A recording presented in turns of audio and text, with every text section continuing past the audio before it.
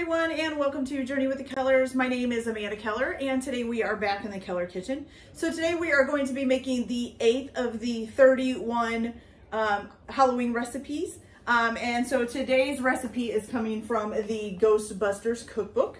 Today we are going to be making Bustin Sweet potatoes, okay? So the first thing that you are going to want to do is basically chop up you're going to peel first. Peel 3 sweet potatoes and then cube them. So cut them into slices and then cut them into cubes. You're going to bring a large pot of water to a boil and then add the sweet potatoes to it. And you're going to boil them basically for 16 to 18 minutes until they're fork tender. So in other words, a fork will stick through fairly easily, okay? Then once you get those done, you're going to go ahead and drain them and put them in a bowl. Now I am going to tell you that it says to use like an electric hand mixer. I'm not going to do that. I'm just going to do my handy dandy potato masher because I don't like using electric. I think it makes a huge mess when you're making potatoes, okay? So also you are going to need a 2-quart pan, which I think this is a 7 by 11, and you need to grease it. So I just sprayed it down with some spray oil. And then you're going to preheat your oven to 350 degrees, okay? So once you've done all that and you've got your potatoes in a bowl, you're going to add 4 tablespoons of unsalted butter, which I already have in here. You're also going to add to this a 1/4 cup of heavy cream, which I forgot my 1 cup measuring cup here. There we go. So a 1/4 cup of heavy cream. Okay. And then you're going to add some brown sugar, which you're going to need a 1/2 cup of packed brown sugar. Packed just means to really get it in there tight into the measuring cup. Okay, 1/2 cup. Then you're going to need maple syrup. So you need 2 tablespoons of maple syrup.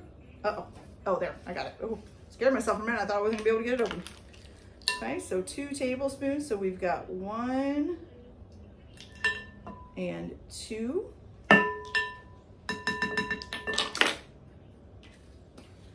And then also some vanilla, which you're going to need 1 teaspoon of vanilla.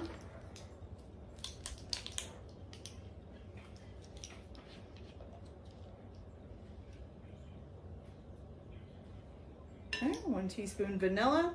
Then a 1/2 teaspoon of ground cinnamon. Well, if I can get the lid back on the vanilla, that would help. Okay, so a 1/2 teaspoon of ground cinnamon.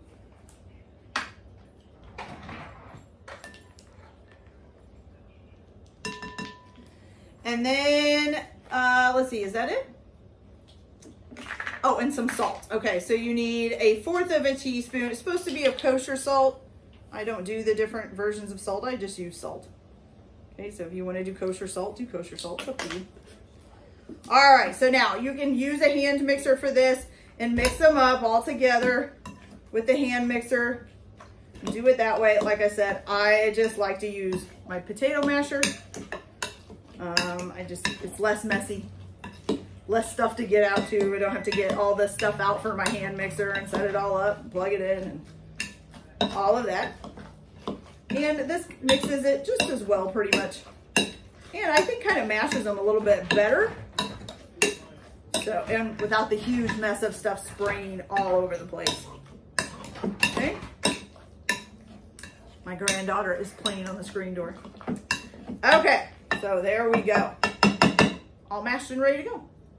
Okay, so now what you're gonna do is you are gonna take this and put it in the pan. Let's see. And then you're gonna sprinkle the top of it with some pecans, okay? So let me get this. Oh, and I need a spoon or something.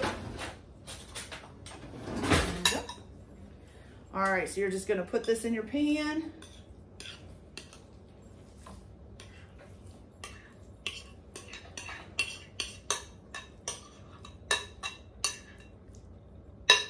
Okay, that out of the way. Spread this out. Oh, sorry, that was right in the way there.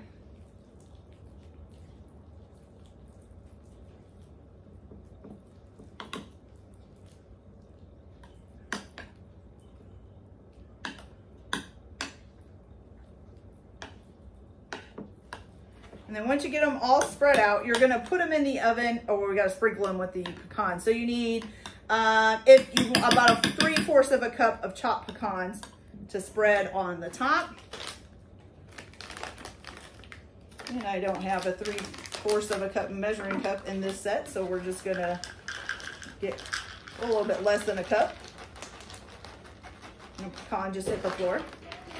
Okay, so 3/4 of a cup of chopped pecans. Yes, baby. Can I go pick some tomatoes for you a little bit? I don't think there's any ready, baby. There is red. Oh, okay. Well, you gotta ask Grandpa. I don't know. Okay, so you sprinkle it with chopped pecans, and then you're gonna put this in the oven and let it bake for about 20 minutes, okay? Then once it comes out, what we're gonna do is you are gonna sprinkle the top of this with 2 cups of mini marshmallows. And then you're also going to put these little Stay Puft Marshmallow Man heads on top, which I'll be right back to kind of explain. Although, well, I'll tell you, let me pop this in, okay?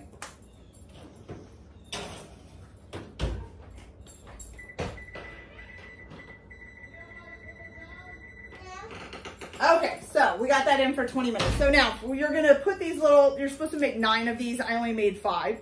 And you can get a better explanation of how to do it on the mini puffed video that I have up, which it's in with the Halloween stuff as well. So basically what you do is you take a regular size marshmallow, the big marshmallows, not the mini marshmallows, and you're just gonna cut like 1/3 of it off. That's to kind of make this bottom part sticky so it'll stick to stuff, okay? So make sure you do this on like a piece of parchment paper.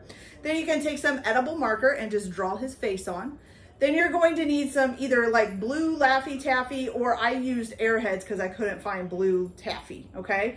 And you're just gonna roll that out a little bit, and then you're gonna cut it with a little tiny circle cookie cutter. Or this is very small, probably like the smallest one I've seen, okay? And you're gonna cut a circle, and that's gonna go on top of his head. And then you're gonna take a mini marshmallow and roll it out and put it on top of that blue circle, okay? And then you just take a little tiny piece of fondant and make a little tag or tab or whatever coming off of his hat with the red fondant.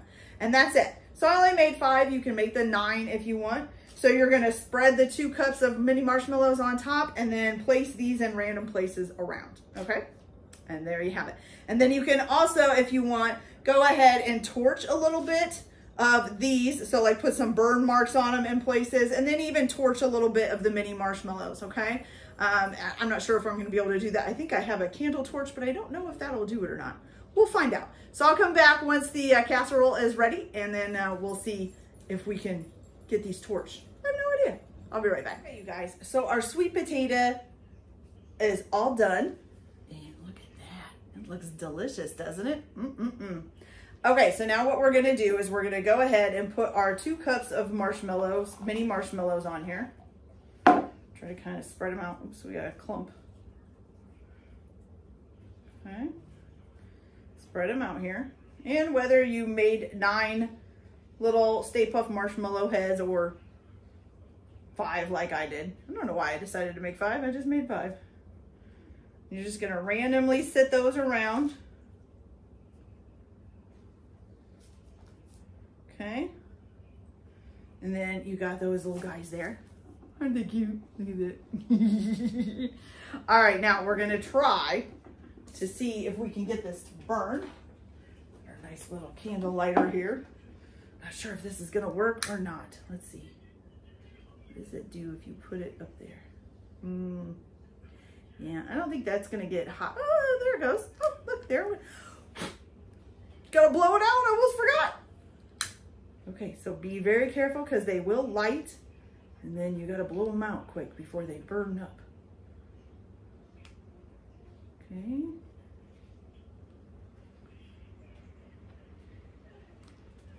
Try to just get some of them lit up here. There we go. I don't really like blow it on the thing, but you know, I guess you gotta do what you gotta do there. Okay, let's see. Get some of the mini marshmallows done too here. Okay. So you just kind of let it sit there for a minute. They'll light. Let it burn for a minute, blow it out. And then you've got some burnt marshmallows, scorched marshmallows, whatever you want to call them. Okay.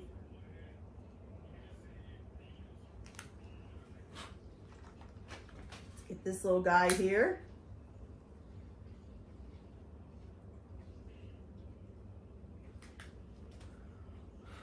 All right, one more dude, and that'll be good for me.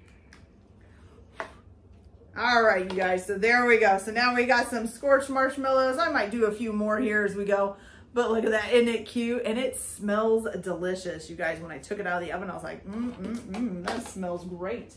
Okay, so let's get a spoon here and try this out and see how it tastes. All right, let's just get, I want to get a mini marshmallow with it. That out of there. Ooh. Ooh, that smells almost just like pumpkin pie.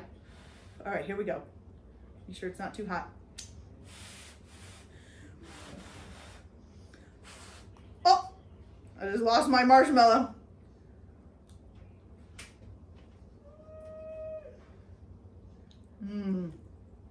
That's delicious. Totally, totally delicious, you guys. Ooh. It really does kind of taste like pumpkin pie, even though it's sweet potatoes. It does remind me quite a bit of pumpkin pie. That's really good.